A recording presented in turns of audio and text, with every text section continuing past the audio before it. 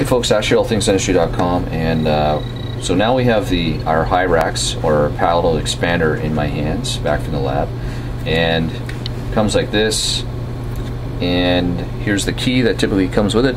So the patient or the patient's parents, they're going to be able to place a little key in the hole, which is definitely a lot more difficult intraorally than it is in the cast. And they're going to sort of be like this, and they'll push it posteriorly. So each turn is 0.25 millimeters. So we're going to lute this down with some sort of glass ionomer cement, and then we'll send the patient home. Now, we can either do rapid palatal expansion or we can do slow palatal expansion. And the difference is how many times the patient turns this per day.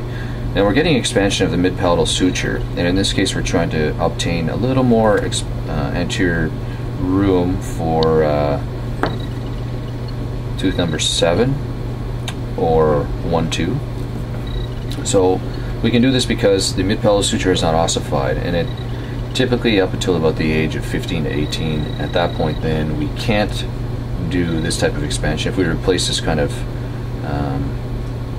metal piece in a patient's mouth when they're an adult, it'll just start tipping teeth.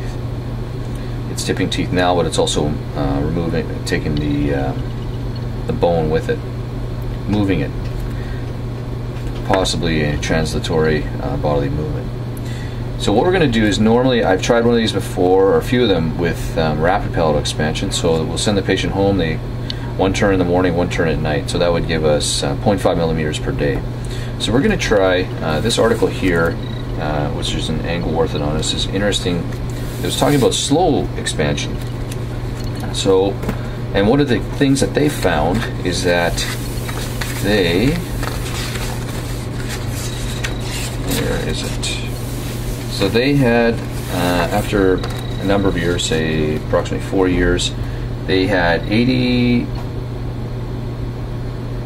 and 98% stability. So it was slow palatal expansion. So one turn every 2 days. You're still going to retain it for the same amount of time as rapid palatal expansion, but they were able to expand the arch and not have to place. They had no relapse, or little relapse, and that's one of the concerns with rapid palatal expansion, is the relapse of the expansion that you have. So we're going to do this again. That's going to be one turn every 2 days, and we'll see what happens.